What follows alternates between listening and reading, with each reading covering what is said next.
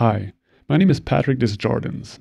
In this video, you will learn how to experiment with TypeScript quickly online with the TypeScript's Playground.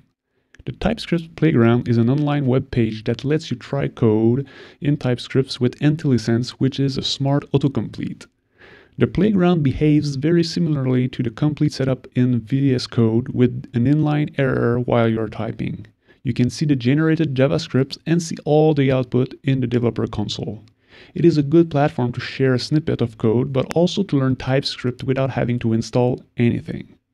However, the Playground has a few limitations. The first one is that you are not able to have multiple files, hence won't be able to experiment with importing and exporting coding file.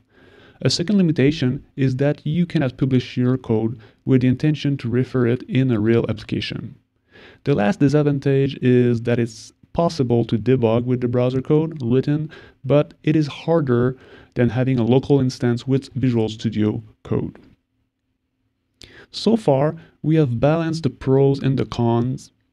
I personally believe that both have their place. For this course, you can do almost everything without requiring to install anything. It is a very convenient way to get started with TypeScript, the programming language, without having to worry about configuring a coding software.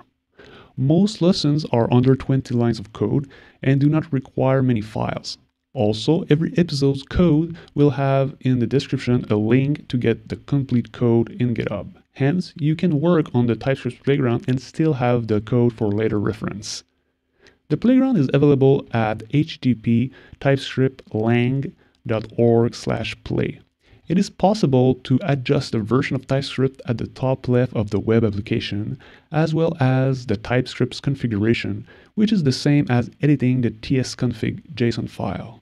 You can get started by clicking the example and taking the hello world.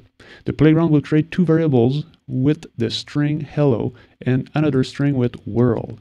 Then the console will concatenate the content into the function console.log, which prints.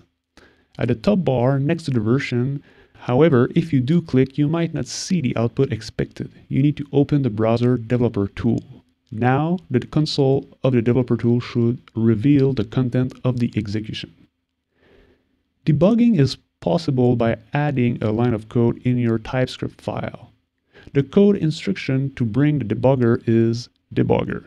And with the developer tool open, when the code reaches the instruction, the Playground will let you inspect the code and stop in. A small detail, the keyword debugger is not linked to the Playground itself. It is a JavaScript statement that TypeScript comfort with. Because we are in a browser, the debugger of the browser starts its debug mode. We started to see some lines of TypeScript, and I am sure you're excited to get started to understand more about TypeScript, the programming language. Because we try to adapt our learning to your background, we will have 3 paths to learn TypeScript. The first one will be for people new to software development. We will have many videos that are taking an approach to explain basic principles, and then we'll let you consult the same concept in TypeScript. A second path is to dive directly into TypeScript. If you already know how to program, then it's the best path, except if you are a JavaScript programmer.